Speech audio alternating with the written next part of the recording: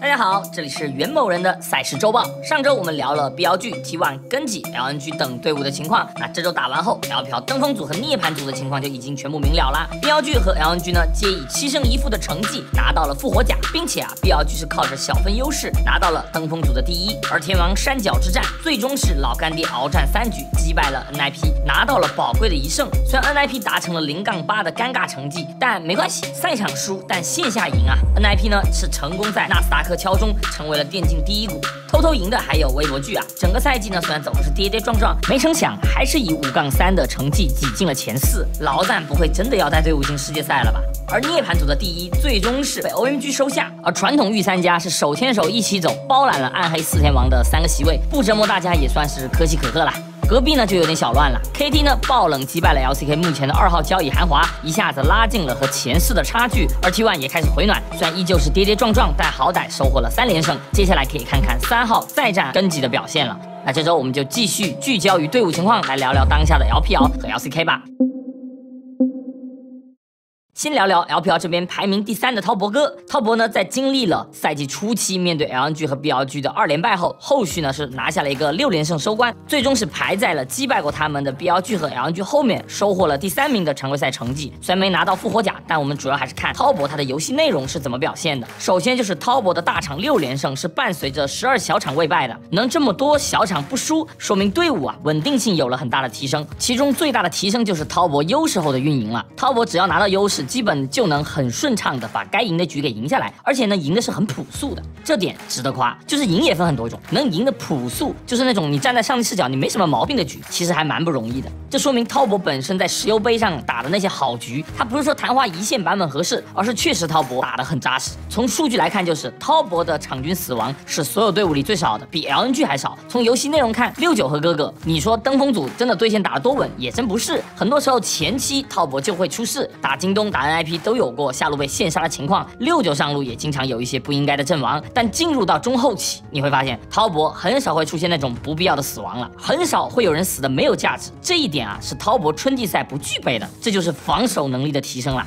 咱终于不用看滔博哥点中点的拍拍男爵滔式运营了。现在的滔博中后期运营的节奏是很好的，我想这和稳定发挥的 Mako 与状态极佳的天脱不开关系。这里我们重点聊聊天，整个夏季赛天打的都没有任何毛病，野区攻防没输过谁，带节奏上也肉眼可见的犀利，基本上是出手就有，而且不会有那种强行带节奏坑队友利己的情况。这个赛季呢，天的场均死亡只有 1.7 次，是打野里断档的第1名，9次 MVP 也说明了天的价值。如果说冰是我认为现在上路统治力最强的选手，那天就是打野位在夏季赛最完美的模板。上能够作为核心带队的莉莉娅，下能够提升双 C 上限的翠神，没有什么特别的短板，也没有什么特别的偏好，优势没有自己送节奏的情况，劣势也会做很理智的出击，主打的就是打野需要的样子我都有。当然虽然常规赛发挥很好但我还是得提前打个预防针，一般常规赛发挥好的打野，后面的赛程反而需要降低对他的预期。正是因为你发挥的太好了，自然会被针对和研究，尤其是季后赛各个队伍会有更多的时间去做专项针对，那在 BO5 中效率下降是非常正常的。所以我觉得大家拉低预期吧，毕竟天也不是一个围绕着自己打的选手，这个版本的本质依旧还是看线上。而滔博这个夏天中野的一个默契度提升也很重要。我之前周报聊小奶油就说过我不期待他的什么沙皇岩雀，我反而很期待他继续拿更多的像什么卢锡安、泽利这样的一个中路选择。你一个年轻小灯去和那种老法师们拼沉淀太难了。春季赛的时候，其实小奶油他没有在某个方面显得特别突出，那这种时候你就只能跟着版本走，版本要什么你练什么。但石油杯下 MSI 他的小炮和中路 AD 就证明了他的上限就在这个位置，那你就往这个方面猛练才是对的。目前来看呢，卢锡安还是稍微差点味道，但泽利是够用了，而且奶油在串联整个队伍上开始变得成熟。打京东有一个画面我印象挺深的，就是5分50秒下路打起来。此刻呢，我们看小地图小奶油推完中路线后，选择是先进红区给眼，然后按 B 回城。这里可以看到他是犹豫了一下，按了2次 B， 这说明呢他时刻保持着对下路局势的观察。我不是说非去不可，而是谋定而动。整个动线看着就很舒服，他站在这个位置就已经能够帮队友拿到很多信息了。所以怎么用自己的线权去辐射队友，让队伍更加紧密，小奶油已经做得更好了。但滔博的隐患依旧存在，那就是上路69的状态。哥哥有时候过于激进会导致劣势，但哥哥毕竟这样打那么多年了，他这样的发挥起伏属于常态。69我更担忧的原因是我感觉69他回到滔博的这1年，有点把他在京东时期的好习惯给丢了。其其实69目前咱看一眼这段时间的英雄池就很清楚了，经典华夏之盾嘛。当然我并不觉得做华夏之盾是什么错事，问题在于呢，我觉得69这段时间，甚至他来到滔博的这段时间，有点太缺乏主见了。我们仅从麦克风内容来看，都能发现69很少出声去表达了，现在大部分时候就跟小奶油一样，像一个安静的打手。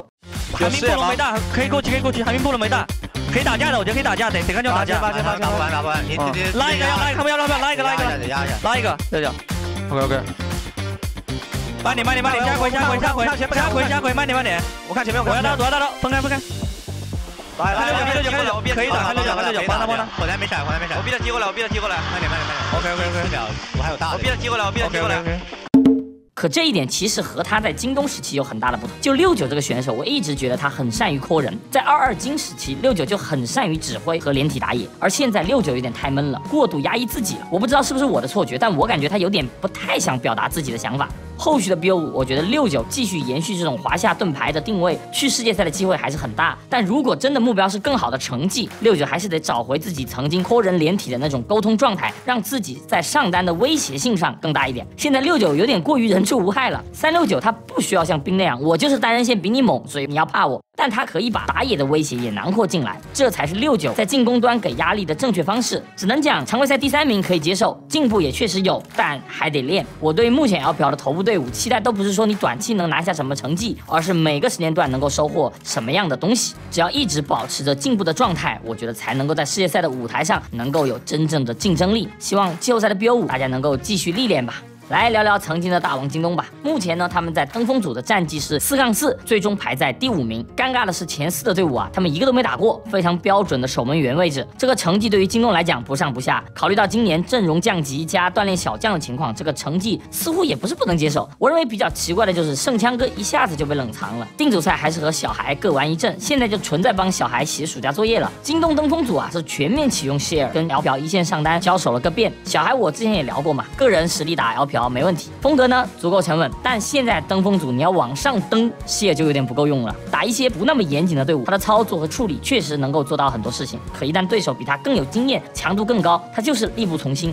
如果京东只有他一个人力不从心啊，倒还好。问题是京东的中野也有点力不从心啦，尤其是牙膏。我能理解目前 AD 中单版本牙膏擅长的东西玩得不舒服，理由和上期聊 T1 一样嘛。高高的 AD 中单呢就属于很标准的，我好像都能玩，但玩起来都不行。从数据看呢，分均输出和输出占比在所有中单中都差不多是垫底的存在了。确实我也很难想象牙膏像 Chovy 小奶油那样对线压人，然后中期在边路自己刷的不亦乐乎，但也不至于这么烂吧，连凑合着用都做不到啊。这个版本虽然是 AP 打野的版本啊，但我认为这个版本并不是纯粹的野核版本，因为本身野区的攻防没那么重要。这个版本不是说那种我野区我队赢了你我就能赢游戏的局。打野呢，还是看能不能蹭上线上的局势，然后团战中打出自己的作用。而京东很明显的就是把版本理解为了纯粹的野核版本，错误的版本理解导致京东舍长补短了。卡纳维他拿了很多 AP 打野，但线上提供不了足够的帮助，让他的野核能够发挥出来。在跟中上游对手对抗时，京东几乎只能依赖 Ruler 和 Missing 这一条线，所以史蒂拿到艾希这种能带节奏、能拿线的下路，京东的表现就很好。但拿不到这种英雄，京东的上限就特别低，队伍就只能指望 Ruler 来兜底发挥。夏季赛啊，史蒂目前已经是10个 MVP 入账了，可只靠下路他真不够啊。希尔作为支点不行，而牙膏呢更是查无此人。不是我针对高高，但他的表现真的有点糟糕。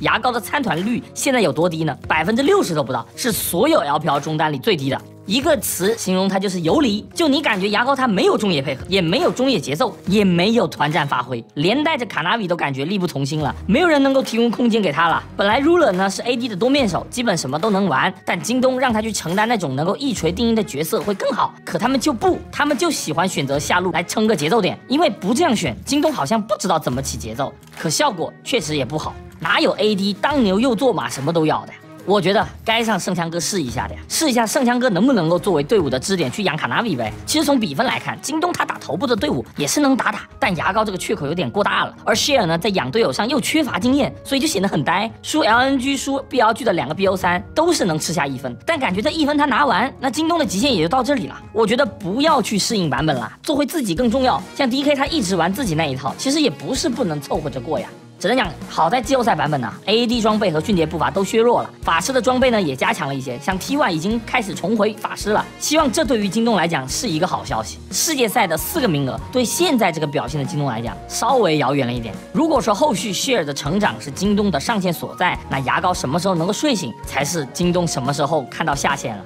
但我还是建议先试一下圣枪哥吧。AL 其实算是分组前被寄予蛮多厚望的队伍，他比和阿乐的加入确实也让 AL 在分组赛打出了相当不俗的表现，以D组头名的身份进入的登峰组，而来到登峰组后也是马上崭露了头角。虽然捏的柿子从现在的角度来看确实有点软，那都是登峰组数1数2的经验宝宝，但起码3连胜也说明 AL 他有竞争中游的水平嘛。更尴尬的就是在3连胜后 ，AL 最终是以一个5连败收尾了登峰组后续的赛程。虽然也是突破队史，提前锁定了季后赛名额，但我想引入阿乐后 ，AL 应该不会把自己的目标定在仅仅是季后赛水准。可现在呢，就卡在这里啦。和中上游队伍比 ，AL 存在先天不足。一般来说，队伍的强度有2大要素：选手个人和团队整体。而 AL 就属于很经典的2个要素都可以，但都不够好。往上走，要么有个稳定 C 的明星选手，要么团队运营决策更扎实，靠配合遮短板。前者呢有京东，后者有微博。而 AL 这2个要素都卡在了这2个队伍之下。别看微博跌跌撞撞啊，人家的团队整体性就是比 AL 强不少的。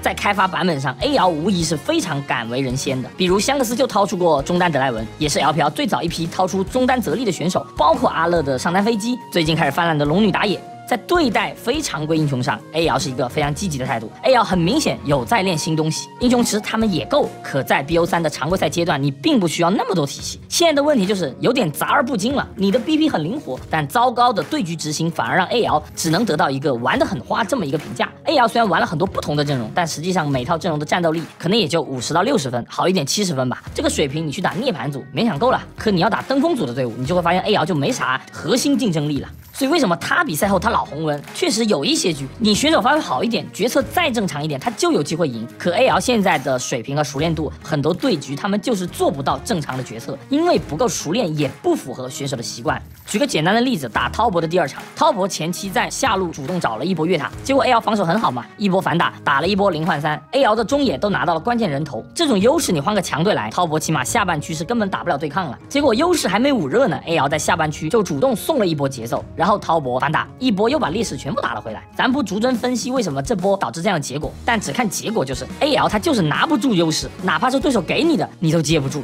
他们对于每个回合要怎么做才能不出错是不知道的，而且不是只有中野不知道，其实3条线都一样。那这一点又和选手风格的构成有关了。首先，阿乐是一个进攻性很强的上路，但他的问题在于不善于配合，他不会扩打野，也不会利用打野来帮自己做优势。去了一趟 EDG 都没有抹杀他这样的天性，基本就说明阿乐没法成为一个攻守具备的上单了。如果 AL 是 Hope 唯一有优势的那种局，那 AL 稍微还能指望下他们团战的发挥。可如果阿乐是唯一的优势，当然也不能说 AL 不能指望阿乐，只是除了 AL 指望，对手其实也可以指望一下阿乐。不稳定、想法多、缺乏全局的节奏感，就是阿乐一直无法解决的缺点。所以以阿乐为主要 carry 核心的队伍，他都付出了代价。舍不得他的 carry 能力，又解决不掉他身上的雷点，而阿乐在 LPL 又没有做到独一档的进攻性。在打BLG的第3场，塔比算是给他打好舞台了。那把武器打双射手，如果能顶住对线冰的鳄鱼，过渡到中后期，那就是能拿 MVP 的局啊。包括 Croco 也来连体，但没办法，冰这个赛季手太热，状态太好了。阿乐连体3次，还不如微来1次，因为你对位一直被压呀。只靠阿乐，你带不了 AL 进入到强队的行列。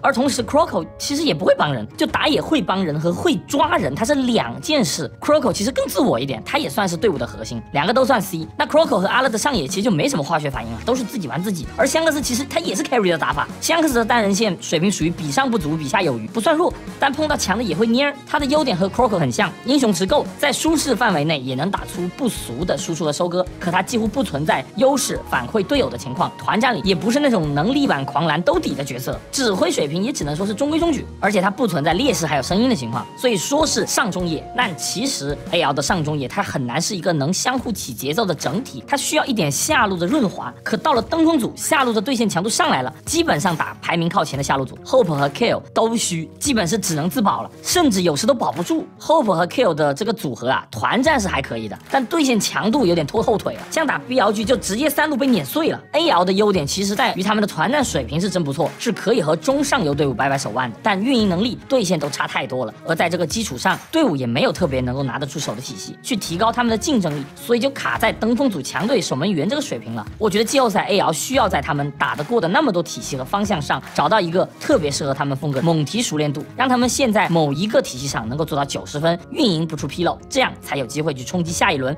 甚至抢冒泡赛的权利。其实输我都觉得还好啊，包括他比也表示对连败是有预期的，所以关键就在于这段时间的失败如何去吸收和把握了。毕竟季后赛是新版本，这对于敢于尝鲜的 AL 是好事，看看后面 BO5 有没有机会偷鸡吧。FunPlus 的成绩比起春季赛算是下降了很多，可考虑到场外小老虎的因素，加上银河的新人强，其实这个结果我倒是觉得还好。毕竟别的队伍已经在追版本练新战术，而 FunPlus 还得去适应小老虎和 Jdg 的区别，所以没有像 NIP 一样被吞零蛋，还啃下一个打 LNG 的 BO3。我个人对 FunPlus 是非常满意了。其实 FunPlus 输的比赛属于有点没法子，他们在中期几乎组织不起有效的进攻，在队伍协同上是存在短板的。输给 BLG 的这个 BO3，可以说就是 FunPlus 在登峰组卡住的原因了。第一把呢，下路靠 Life 的爆发打出了血优，而中路对线上单抗压都做得很好，但开始转线后 FunPlus 就犯病的停不下来了。先是 Life 和 Care 这对中辅莫名其妙的在上半区被 BLG 的上辅逮了一波，就理论上啊，这波2v2就不可能出现，结果给的机会送了2个，本来没有特别肥的凯南一发不可收拾了。而后面感觉 FunPlus 这个队伍的战术素养问题暴露的更加夸张。17分钟这里在知道 BLG 河道有人的情况下 ，Jdg 下路的这个鳄鱼啊，不知道为什么敢这样过河道去清线。实际上银河已经感觉到河道有危险了，但没有人通知这个鳄鱼，结果就傻傻的被包围了，最终害死了中野辅。这个时间段如果是打那种纯正面 ，BLG 真的是虚中虚 ，FunPlus 整体是领先5000的，鳄鱼即便输点对位，这个时间依旧还是无敌的。结果就是 FunPlus 的这个整个团战的选位特别垃圾，被 BLG 来了一个逐个击破，1换3。其实如果打的是那种资源龙团的纯正面，我相信 FunPlus 不会烂成这样。但如何在没有资源的情况下不犯病，这就是和强队的鸿沟了。BLG 已经送的够多了，但耐不住 FunPlus 自己也上头啊。Duke Dam 这把差一个超神，在22分钟他闪现击杀了 Elk 后，如果 FunPlus 有一个冷静的指挥，就应该直接去抠男爵，去拿了男爵，这把大概率就有了呀。因为已经把莉莉娅的闪现打出来的情况下，开男爵的条件已经满足了。但 FunPlus 就是要追，然后就变成了换人头，这就是为什么 FunPlus 他是第7名的原因。他对局势的判断就不行，他控不住节奏，像一个脱缰的野马，停不下来。这个回合拿了人头，但女枪的闪现给了，那 BLG 这个队伍就一定会卡这个 timing 去打你。然后 FunPlus 自己还意识不到这点，在辅助回城的情况下，硬进野区打了一波完全没有道理和价值的团战。就这个地方可以反蓝，但一定不可能是3个脆皮来反。其实银河的下意识卖人的决策是对的，因为他没有凯南位置，他硬开阿救就一定是全死。但正确的临场判断掩盖不了错误的战术选择，走到这个位置就已经是犯病了。这种决策你甚至极端点来讲啊，本质和第2把 Care 做福利机全图空降送5杀没区别，那都是白给嘛。而犯病对于 FunPlus 来讲是没办法的，因为他们和 AL 一样，他拿到人头转化为节奏的能力太差了。他这是决策经验、对局经验还有沟通默契很多因素叠加的结果。春季赛 FunPlus 成绩不错，更多的还是团战发挥的好。其实 AL、NIP、FunPlus 基本上你都能感觉到这些队伍的迷茫，因为拿到优势以后，这个版本他很难去推塔，你怎么去稳住发育，慢慢找机会？这几个队伍都有选手他搞不清楚，所以对线你打得再好，后面都会送出来。甚至他们2比0赢下 LNG 都不是因为 FunPlus 决策提升了，更多的还是无脑的靠打团。所以对于 FunPlus 来讲，现在最要紧的是让选手减少中期的犯错，先赢下该赢的局，再慢慢的提升其他。尤其是 Care， 他在边线的决策还是太稚嫩了。说实话呢，老干爹在分组赛是吃到了一些版本和全局 BP 红利的。他们和 AL 很像，就是烦的体系不少，但体系能打出来的效果不行。而且从配置看，登峰组确实有点太为难他们了。这登峰组一眼望下去，就没有哪个队名是老干爹能稳吃的。老干爹问题和 AL 类似，就是状态好的时候能打出不错的游戏内容，比如和 LNG 的第1把运营见长的 LNG 领先了25分钟，小龙先锋各种控，但打团就是干不过老干爹，甚至最后拿了火龙魂还输了。海淘这把的小炮造成了很大的麻烦，那第2把 LNG 很尊重的办掉后，那就没有然后了呀。这就是硬实力的尴尬，对手只需要按掉你的某个点，你的整个队伍都会熄火，队伍里的突破口会越打越明显。像金角在定组赛时打的还挺好的，4连胜的时期呢，一手曙光各种开团主打的还是自信，可来到登峰组后，金角就变成稳定吃瘪，经常暴毙送大节奏的老戏骨。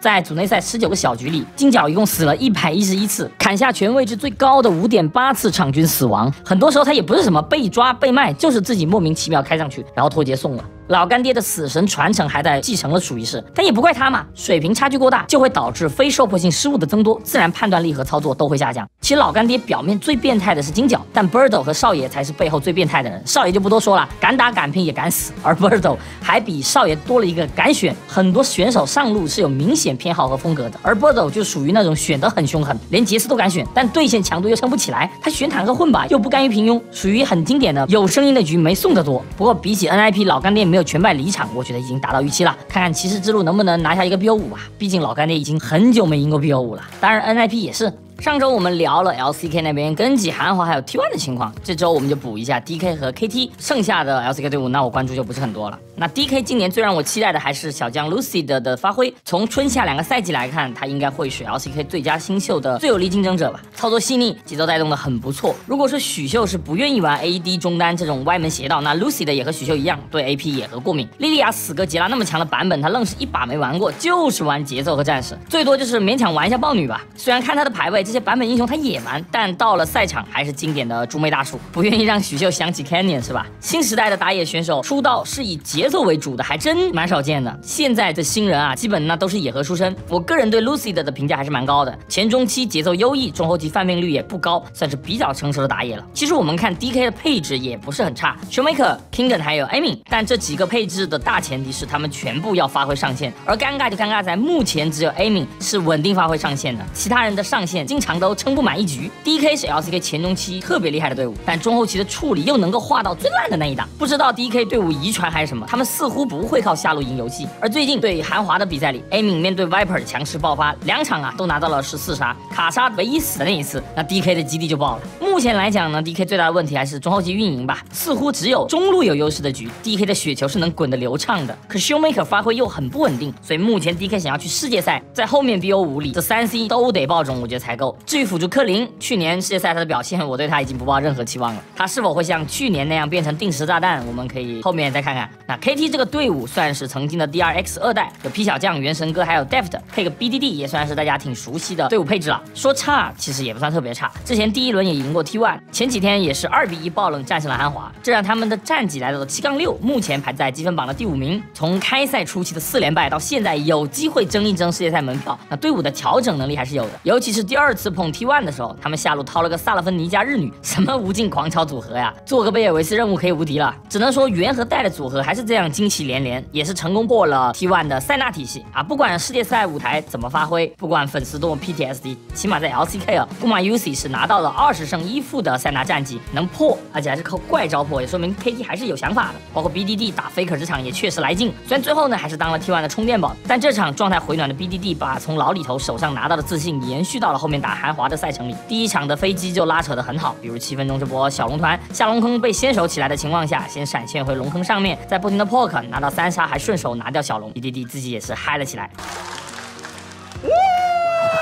而韩华双 C 在这个 BO3 糟糕的表现下 ，BDD 就真的被衬托得像战神了。后面更是一次不死还拿到5杀，也是 BDD 职业生涯的第2次5杀，能打韩华砍下10-0-7的战绩。我觉得后面的其他队伍碰到 KT 还真不一定说能稳吃啊。下路组的英雄池中路回暖的状态，依旧是偶尔隐身偶尔 C 的 Biosic。前列的 LCK 队伍碰到 KT 还是要小心的，毕竟去年 KT 的那一选改变了世界线，今年说不定他们又会成为搅局者。LCK 目前还是在第2轮的这个常规赛里，但形势还是比较明朗了。根基一枝独秀已经开始乱玩了，而韩华虽然成绩紧随其后，可这几场看起来状态也没那么稳。T1 也是如此啊，虽然是接下来吃了几个传统充电宝，但和 BLG 一样也是日常打窝，赢的是磕磕绊绊。就看看第2轮 T1 打根基能否有所起色吧。目前 LCK 的4个名额，根基是已经确定进入世界赛了，后面3个名额应该会在 T1、韩华、DK 还有 KT 中产生。往下的 Fox 我感觉 BO5 的竞争力应该是不太够的，4进3就看谁会是倒霉蛋的。那最后呢，我们聊聊涅槃组吧。D 组出品好像是废品，除了提前备战2025的御三家，在定组赛成双杀过微博的 UP 不出意外的烂了。在来到涅槃组后，除了对硬币的临时辅导支棱了1场，后面呢是主打快速放假。在涅槃的队伍里想要出成绩啊，其实不用特别去管短板，但一定要让长板足够长。而 UP 就是很经典的没长板的队伍。Hiker 定组赛时玩野核还能稍微带一下，后面野核开始翻烂了，整个队伍就有点不对劲了。我对他们的辅助 Necti 印象还是不错的，但整个队伍的 C 位太羸弱了。晴天、月开还有多个 Go 都不是那种扛起队伍的人，感觉啊队伍里都是2把手，而且上路英雄池还限制了队伍的 BP。晴天依旧是那个只玩重装和坦克的他，那兰博和凯南不玩，在这种情况下 ，Hiker 就基本是必须玩 AP 打野了。可 AP 打野基本都带不了节奏。我还是那个观点嘛，现在版本打野就是看线上脸色的。那 Hiker 的节奏能力有点被浪费了。UP 的整个备战方向我感觉也出错了，在上路英雄池不那么符合版本的情况下，其实中野不应该硬靠版本，多尝试让月开去玩妖姬，去配 Hiker 什么盲僧或者多点永恩助妹 ，UP 可能成绩还好一点。把让月开选个飞机或者卢锡安，然后配个死磕杰拉。说实话，这种缺先手很运营的阵容，真不是 UP 能玩得动的，甚至后面的连奇葩的 RNG 都打不过了，那怎么办嘛？好在 WE 依旧是西安大舞台，想赢你就来，给 UP 送了个2-0，也不算是尴尬收场。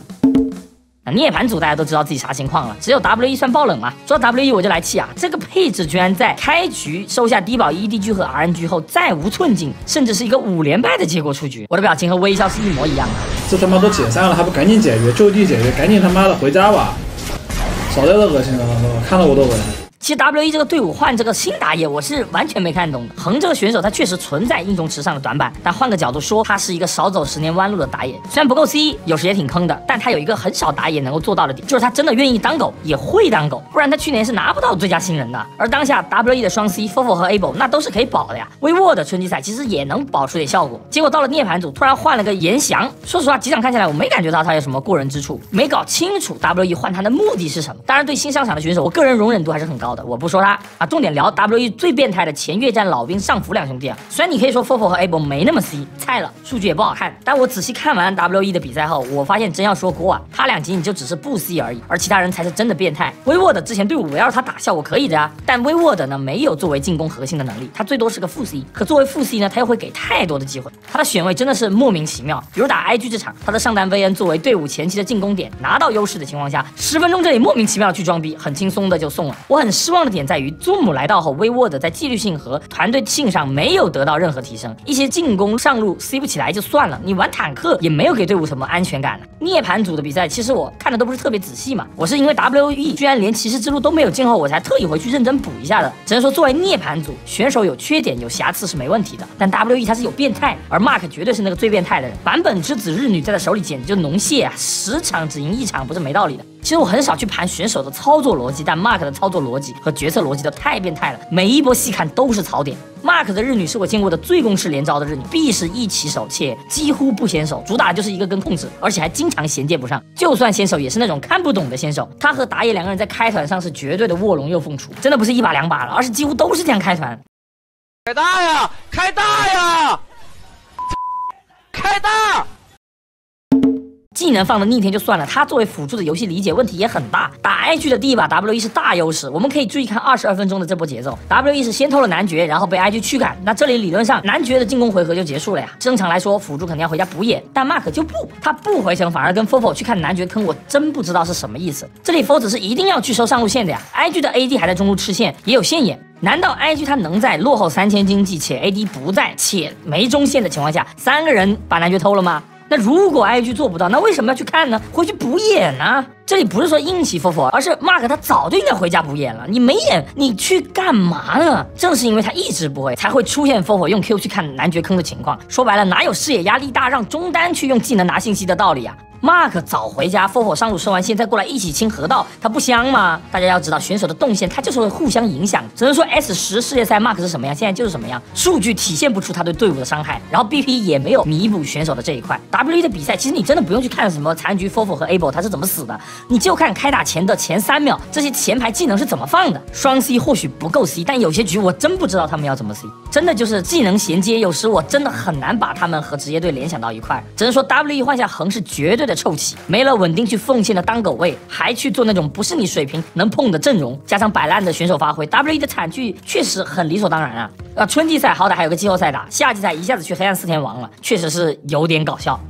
那 RA 在涅槃组是打出了5-2的好成绩 ，RA 这个青春风暴还是稍微有点起色的，比起春季赛的倒数第3，现在能打骑士之路还是挺大的一个进步。夏季赛的人员变动主要是引入了打野小号和之前在 UP 的辅助俊伟，让队伍的执行力提升了不少。定组赛呢就双杀了 OMG， 还赢过一次 LNG。当然队伍风格和春季赛区别是不大的，那就是打得很急躁，不太会打那种僵持局，他们更多的就是团战制胜，而且队伍长板也存在着英雄池上的缺陷，比如小徐更偏好战士系，虽然有铁男作为 AP 补充，但作为 RA 能 C 的点，凯南那儿都不怎么玩是不应该的。那和 RA 相比 ，TT 就是典型的过于老成了。我其实对 TT 的定组赛是极其失望的，主要是这个队伍打得太闷了，甚至连之前发挥稳定的 Yuko 都开始抿了。而来到涅槃组强度下来一些后 ，Yuko 终于是找到了自己能发挥的英雄泽利。之前 Yuko 的飞机和小炮都是一坨，所以 Yuko 就打得很莫名其妙，但找到了自己的舒适区，一下就好起来了。下路的李修南也算是慢慢适应了 LPL 的节奏，也能站出来了。当然队伍还是老问题，就是节奏太依赖北川了，而终结比赛也只能依靠 Yuko， 所以队伍还是很龟到什么程度的？就是你能看到打 EDG， 当 TT 基地爆炸的时候，还有人是000的数据。当然换个角度说，就是 TT 确实太有耐心了，而 RA 则缺乏耐心，两个队综合一下就好了。那随着 RA 在和 OMG 的最后一场中失利，那后续的骑士之路就是 TT 去打 OMG， 而 RA 对上 NIP 了。还真别说啊，目前 NIP 这状态还是有可能会被 RA 乱拳打懵的。最后聊一聊跌跌撞撞进入骑士之路的 IG 吧，在失去了 Wink 和 Crying 换来了辅助 Vampire 后 ，IG 还是踩头了 EDG 进了骑士之路。虽然好不到哪里，但好一点也是一点呢。YSKM 重新体会首发位之后 ，IG 的竞争力稍微回来了一些。虽然涅槃组的前3 IG 都碰不动，但涅槃组到4那是个顶个的4大天王，什么御三家，什么传统电竞豪门、肛门都是蟹。在27号 UP 宣告淘汰后，抢位赛的最后名额落在了 IG 和 WE 的 BO3。但前面也讲了嘛 ，WE 现在是变态中的变态。由于 WE 的小分很少，所以 IG 只需要拿下1局就能确定晋级，而 WE 也没有辜负众望，第1局逆天被翻盘，直接提前锁定了 IG 的名额。IG 也不愧是最爱整活的队伍啊！第2局无关痛痒后，直接来了一个 IG 皮肤局。只可惜这个版本青钢营打不了野，所以在打野位上他们是选了猪妹来替代。当然他们的教练也是懂的，可惜了，就你没皮肤，你选个比较像的吧。可就这么一个整活阵容啊 ，WE 他都打不过啊，甚至只看 BP 我都感觉 IG 比 WE 选的更好，只能说 WE 真的是神人了。那 IG 将在3号迎战老干爹，希望 IG 能够继续给我们带来惊喜吧。那本期的内容就这么多 ，LPL 接下来会进入到骑士之路和季后赛阶段，那后续可能会看情况做一些复盘，如果复盘做的比较多，那周报可能会小停一下，具体的话就看比赛精不精彩了。那我是袁某人，本期内容就这么多，我们下期赛事周报我们不见不散，拜拜。